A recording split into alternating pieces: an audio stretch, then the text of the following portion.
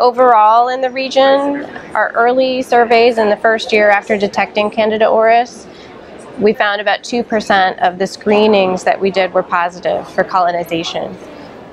Over the years since then, in the last 2 years, we've seen a dramatic increase. So that was up to 11% in the second half of 2017, early 2018, and then up to 14% from February to May, and then as high as 18% from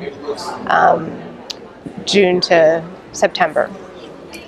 How can the spread of Candida auris be reduced? It's a challenging issue because we're learning that this is an organism that can persist both on patient skin and in the environment for very long periods of time.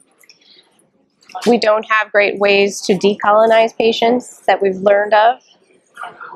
We also have found that cleaning the environment adequately to get rid of Candida auris is difficult. It requires cleaning agents with a sporicidal claim similar to C. difficile.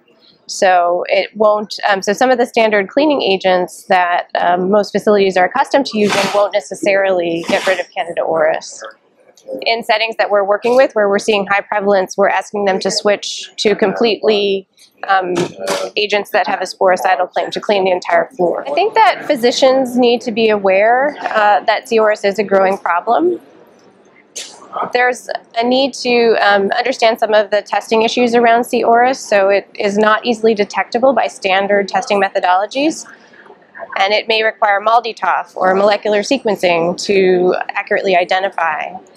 There are some look-alike bugs, Candida hemolonii and others, that if you're seeing a patient with that organism, you may want to make sure your laboratory is doing the appropriate testing to verify that it's not Candida auris. Within regions where there is high prevalence, clinicians may want to consider what settings their patients are coming from. Patients who are admitted to an acute care hospital from a ventilated skilled nursing facility may be patients who need to be placed on contact isolation and who may need to have special cleaning procedures implemented while they're in the hospital.